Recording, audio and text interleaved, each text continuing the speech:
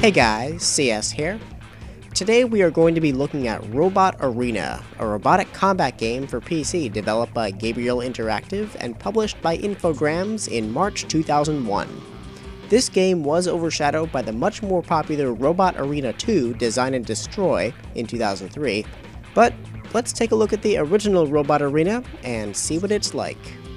Now, just a quick history first. The idea for Robot Arena was born out of the late 90s and early 2000s robotic combat sport, popularized by several TV shows such as BBC's Robot Wars and Comedy Central's BattleBots.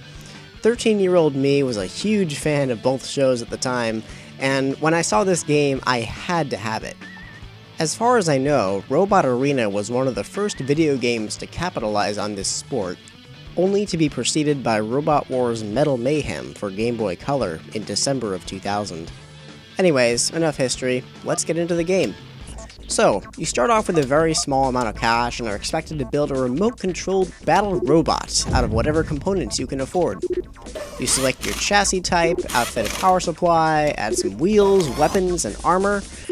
You can also buy meaningless things like flags, headlights, a video camera, or a badge plate, which says it's customizable, but that is a complete lie.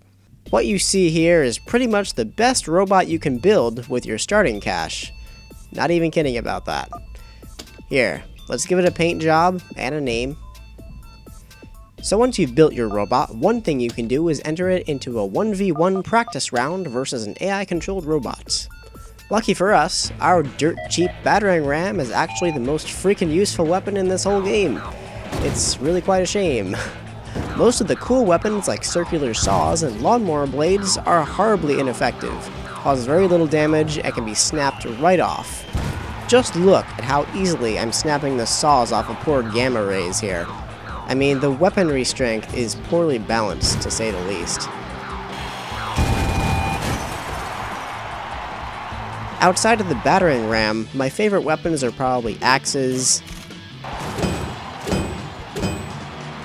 and the pneumatic air rams, although they require a lot of compressed air tanks to be of any use. And wait, why the hell are we sticking compressed air tanks on the outside of the robots where they can be easily destroyed? The logic of this game. Some of the other weapons are highly questionable, like a radio jammer? Yeah, you can prevent your opponent from moving at all with this thing. Something tells me this wouldn't be legal in an actual robotic combat event. Anyways, one of the big issues with this game is the lack of a physics engine. The robots are essentially glued to the floor, and every hit just feels like two giant cement blocks bumping into each other. It's also not uncommon for bots to get hopelessly stuck to the wall, or stuck to each other due to lack of appropriate collision physics. It's very possible to get stuck for the entire match, and trust me, it is not as much fun to win a match by judge's decision. Another frustrating thing about this game is the representation of damage. There are no deformable meshes to make it feel like you're truly crushing your opponent. The only indicators of chassis damage are very crappy looking dents and billowing smoke from the back of the bots, which gets blacker as it nears death. Of course, you could outfit a diagnostic transmitter to see a status bar of your opponent's health and drivetrain if you really want. On top of that, the sounds are pretty darn repetitive. The same hit noises, the exact same cheer from the audience. It just gets boring. And as satisfying as it may be to break off individual parts of your opponent's bots, it's completely unnecessary since destroying the main chassis is the only requirement for victory. And yes, the robot will explode into a million pieces 100%, every single time.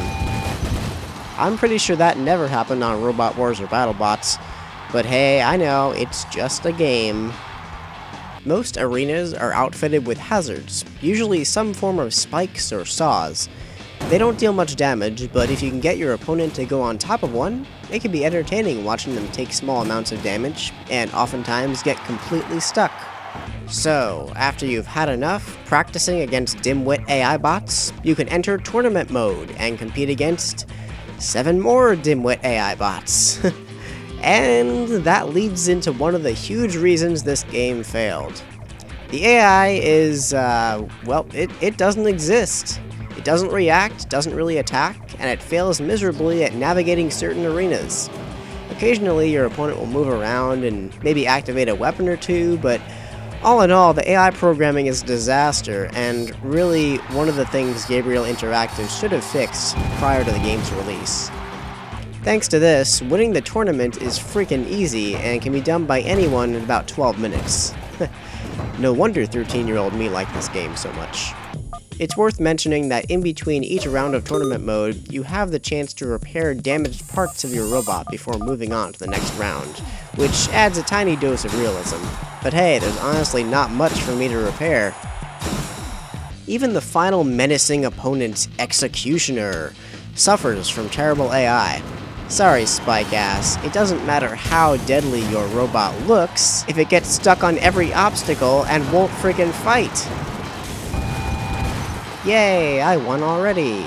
So after you win the super unimpressive trophy, you can enter a custom challenge, which is basically replaying any opponent from tournament mode and wagering a sum of cash. And whoa, why has some of my opponents already taken damage? Like, why is this guy's mobility only 85%? There are some things I just don't understand here. Either way, you're probably going to win.